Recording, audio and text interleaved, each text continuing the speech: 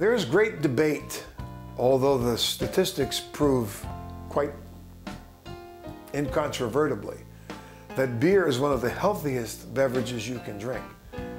Essentially, beer is liquid bread, and it provides many of the same nutrients that bread provides, except in liquid form. That's one of the reasons why the monks of old brewed their own beer inside their monasteries, because they were not allowed to eat during certain periods called fasting, but they were allowed to drink beer that they had made. And the beer provided all those nutrients that bread would have provided. Today they'll tell you women who are pregnant shouldn't drink any alcohol. I think that's ridiculous. I think a beer a day is one of the healthiest things that a person can do to keep themselves in peak health. And studies have shown that a regular, moderate consumption of beer will help prevent Alzheimer's disease. Beer, therefore, is one of the healthiest things you can ingest. Beer is made by combining essentially 4 ingredients: malt, hops, water, and yeast. In old days, the yeast was wild, and they didn't know how the beer became what it became because of the wild yeasts. Today, of course, people input yeasts into their beer to act upon the fermentable sugars that are inside the malt. But there are really only 4 solid ingredients to beer. And those 4 ingredients are listed in the German purity law called the Reinheitsgebot, which said only those 4 substances can go into beer in order for it to be considered a beer. There are 4 senses you must use in order to appreciate beer. The first one, of course, is your sense of sight. Pour the beer into a proper glass, hold it up, and look at it, usually with a white background, not directly into sunlight, to appreciate the color of what that beer is supposed to be. Is it light? Is it golden in color? Is it amber in color? Is it red in color? Is it ruby or deep dark red or even black? That's the first aspect of appreciating beer, and that's the sight of it.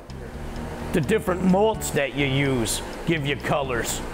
There's chocolate malts and black malts and roasted barleys, and there's toasted types of malt. Some make the beer orange, some make them brown, some make them black, some make them red. So it all depends on what types of malts that you're using. The second way you appreciate beer is through your sense of smell. And as with everything else in the human body, smell dictates what type of taste we're going to have. When you smell a beer, you are actually trying to appreciate what we call its nose. Could it be floral in nature? Could it be crisp or bitter in nature in terms of its smell? Is it acidic in nature? And the way to appreciate the smell of the beer is to put your nose deeply into the glass and inhale, and to try to appreciate all the flavors and the scents that are coming through your olfactory lobes. Beer, the yeast, the hops, the malt, everything. It all affects the aroma of the beer. Yeast is, I would say, responsible for about 60 to 80% of the flavor in your beer. You could make 10 batches of the exact same beer, and if you put 10 different yeasts into it, they're all going to taste completely different. The third sense that you must appreciate when you taste beer is your sense of touch. When the beer enters your mouth, how does it feel in your mouth? Light and fizzy and carbonated, heavy, thick, viscous, or somewhere in between? Mouthfeel is how you perceive a beer when you put it in your mouth. Some of them might feel thin and watery. Others are thick and chewy. You know, the heavier, stronger beers because they have a lot more malt. Medium body beers, obviously, it's kind of somewhere between the thin and watery beers and the big chewy beers. But that's how you perceive mouthfeel of a beer. The fourth sense that you use is actually the taste of the beer. And once again, in order to use the taste of the beer, you must also use your nose. You must use olfaction and something called retro-olfaction. That means bring the beer into your mouth, let it sit there for a while, Let it roll over your palate. Do you taste sweet? Do you taste hops? Do you taste malt? And then exhale through your nose to see if you can pick up any other particular tastes that are in the beer. Every style has their own particular tastes. So you might want fruity, you might want malty, you might want hoppy.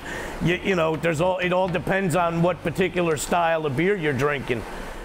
As a beer taster and a beer reviewer, I frequently get sent beers in the mail to try and evaluate and sample and and review, so I can tell my readers and others just which beers are worth going after and looking for and which ones aren't. My beer cabinet was starting to get full with a lot of different beers from around the country.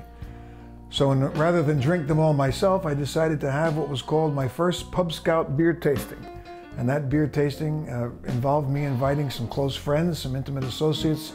My wife and I set out a bunch of different beers and palate cleansers in order to evaluate the beers properly between each course. And in the space of 4 hours, we tested and evaluated 24 beers, ranging from light, fizzy saisons all the way down to thick, viscous, and heavy stouts like 1050. Well, being a college student, you run into a very limited variety of beers, and really not any kind of beers that are particularly great in their taste. Really, they get you drunk, and that's the only reason they're around.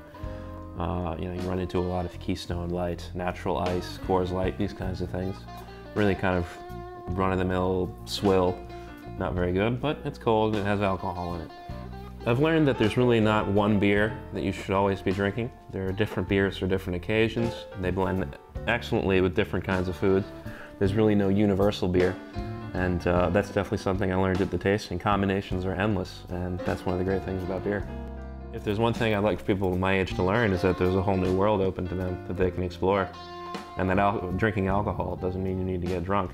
You know, at the tasting, I sat with a group of men, we had a few beers, no one was drunk.